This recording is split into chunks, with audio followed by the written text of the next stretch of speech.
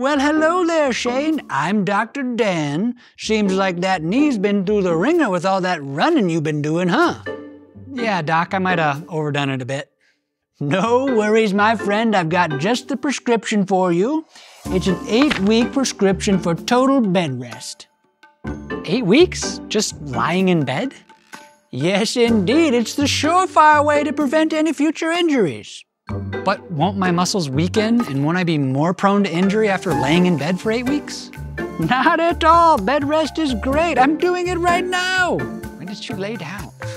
Don't worry, my boy. I've been bed resting for years, and look at me. I'm in peak physical condition. Okay, Doc. I'll think about it.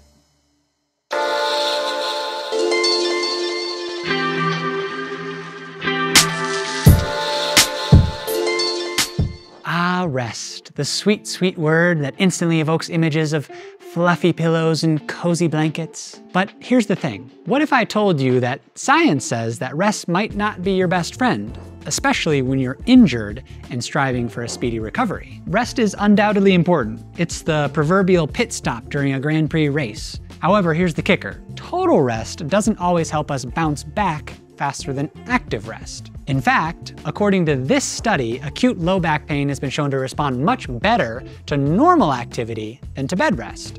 Achilles tendon ruptures have been shown to heal faster with early mobilization after surgery. And even early mobilization after hip surgery accelerates recovery. This is precisely why therapeutic exercises such as mobilizations, strength and endurance training, and others are integral components of a comprehensive rehabilitation program. They play a vital role in facilitating recovery and achieving optimal outcomes. Does this mean to say there's no rest for the wounded? Of course not.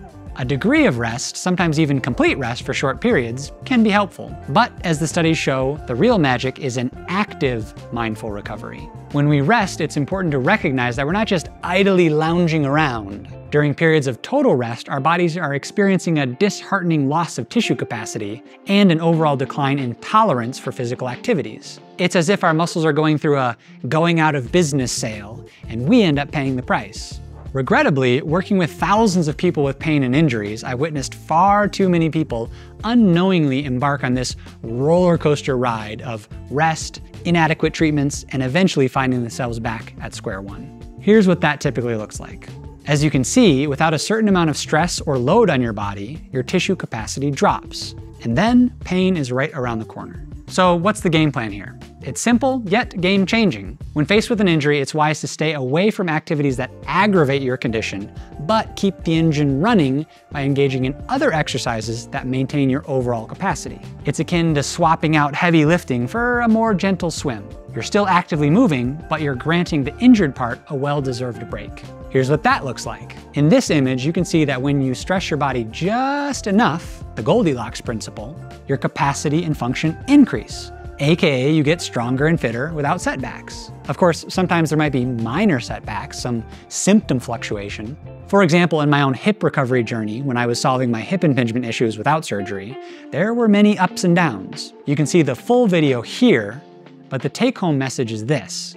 Expect some peaks and valleys, but keep mindfully striving to move upwards. With patience, you'll get there.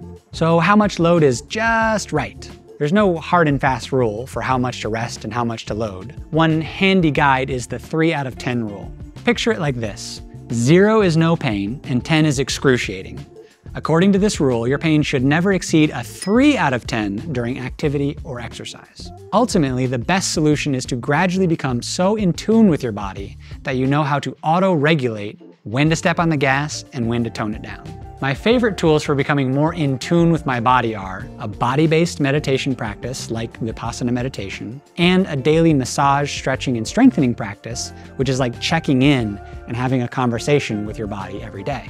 The more you talk to your body, the more you'll speak its language. Ultimately, the goal is to break the vicious cycle of recurring injuries in a structured progression of mobility and strength exercises tailored to your body's unique healing process becomes imperative to achieve this. Professional guidance may be necessary also to ensure an optimal recovery journey. But remember, it's not just about resting, it's about resting without withering. Feeling empowered to take control of your recovery? Head over to gotrom.com, where we offer science-backed programs designed to accelerate your journey back to action. And if you need personalized one-on-one help to heal a stubborn or chronic injury fully, go to gotrom.com/VIP to see if you qualify for our VIP mentorship program. So there you have it, a fresh perspective on the concept of rest. The next time Dr. Dan nonchalantly advises you to just rest, you'll know better. Rest is fine, but just be careful not to rust. So until we meet again, please remember you're just one step away from building or rebuilding your perfect body. Hello, Shane. Welcome to our extended bed rest support group. Please rest, sit. We're here to discuss the benefits of extended bed rest. Support group for bed rest.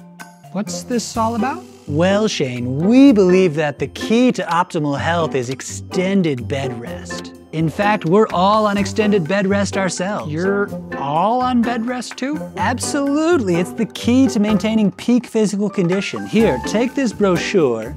It's called Bed Rest, the Ultimate Life Hack. That'll be your guide for starting your own journey. But won't my muscles weaken if I'm just laying in bed all the time? Oh, Shane, that's just a myth.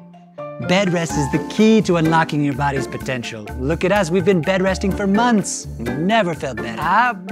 Well, this is all a bit different. I'll have to think about it. As you wish, you know where to find us, resting